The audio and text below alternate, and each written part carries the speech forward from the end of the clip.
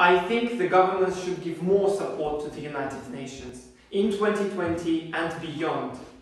The United Nations is the crown of the international system. It's made for cooperation, it's made for multilateral dialogue, much needed today in the face of the rising new global challenges in the areas of international security, climate change, and many, many more. We count on the United Nations, though the United Nations is strong when the governments show strong support into the mission and the core role of the United Nations.